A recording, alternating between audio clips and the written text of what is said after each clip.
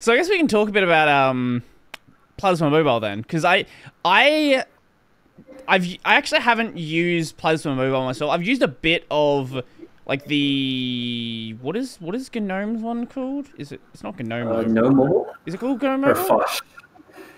Yeah, no, it was Fosh. It's the it's Fosh. yeah, it was Fosh. I was sent a Linux phone a while back. So I don't have direct experience with Plasma Mobile, but everything I've seen of it, it looks like it's in a pretty good state. But I guess you would have a much better, very unbiased opinion on the state of it. Yeah, it's a tough project because like actually when I started working on big screen, things just seemed a lot simpler to approach because it's a computer, right? We don't have to usually nowadays when you develop for like x86 and just well yeah, if you don't have like mobile devices have so many different things that can go wrong. Right. We also care a lot about different things like sleep and battery life. Oh, okay, we care about battery life on desktop too, but like there's a lot of places where things can go wrong. So Plaza Mobile right now, in theory, it works pretty well. Uh-huh.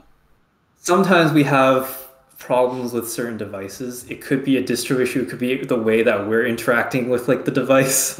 Um, Drivers, like the people at Postmarket OS who for context, they work on a distribution that's for mobile devices, and they compile like the kernel, they have all the patches that are necessary. There's like a lot of different things that go on in the project, so it's a very unique distribution.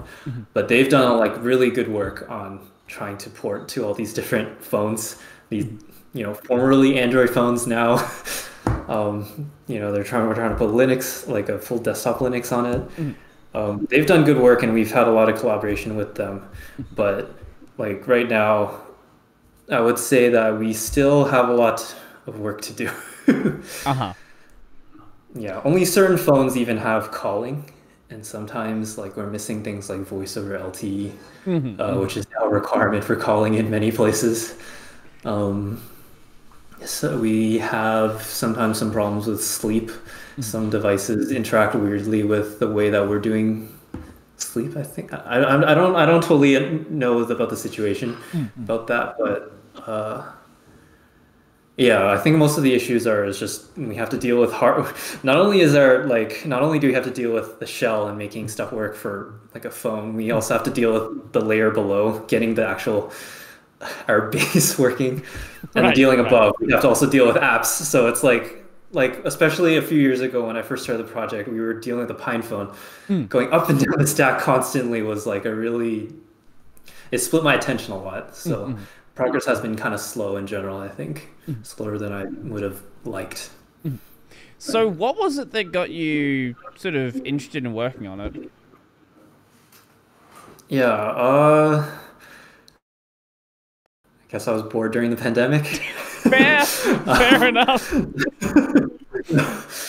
Well, I wanted to do open source contributions for a long time, and at the time, the Librem 5 was making a lot of news. Uh, yeah, the Librem 5 and the Pine phone, I think, was just announced, and I don't know, like both of them had some sort of talks with KDE initially about using Plasma Mobile, and so I kind of wanted to jump in, and I looked at and I tried Plasma Mobile on a VM, and I thought there's like some things I wanted to try working on, like maybe some of the apps.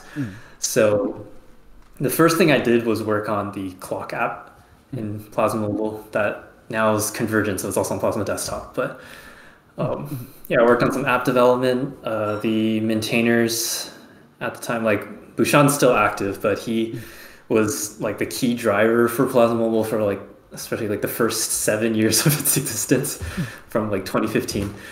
He helped me get kind of on board onto KDE and how to contribute, how things work in general. And just over time, I kind of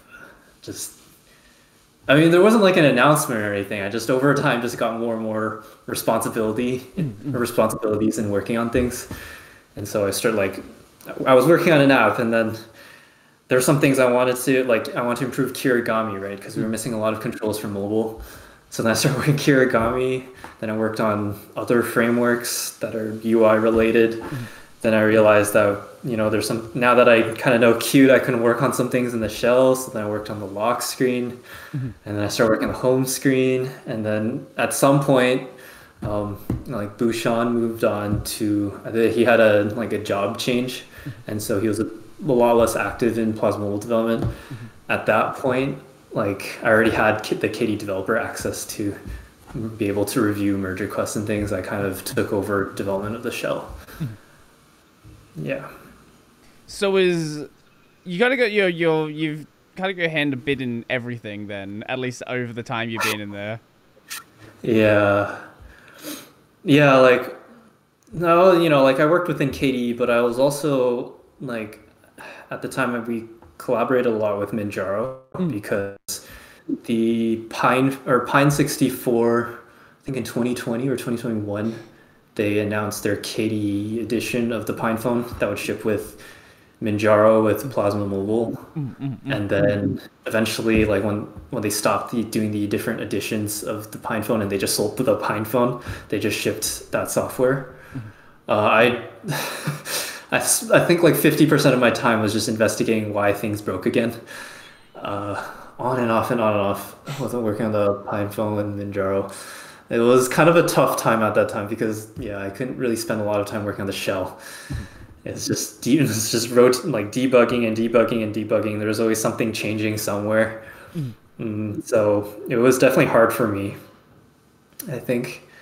But I don't know, over time things stabilized. Like our support I think because of Plasma Mobile, our support in Plasma, our support for virtual keyboards has gotten a lot better. So there's like a lot of different things that have improved over time for us to now, like the past 2 years, I think have been pretty good for stability. We've generally not really encountered nearly as many regressions as before. And so I think the project's on a pretty good trajectory now.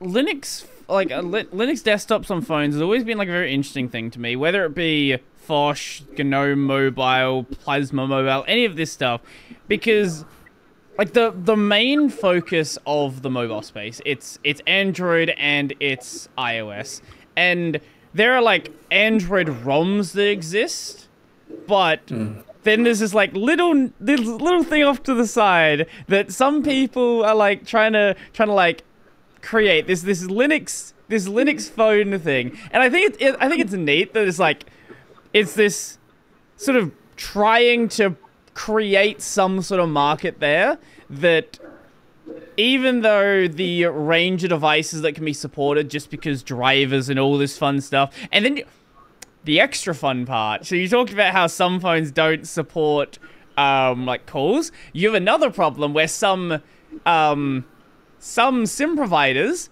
have device to supported device lists like a Vodafone.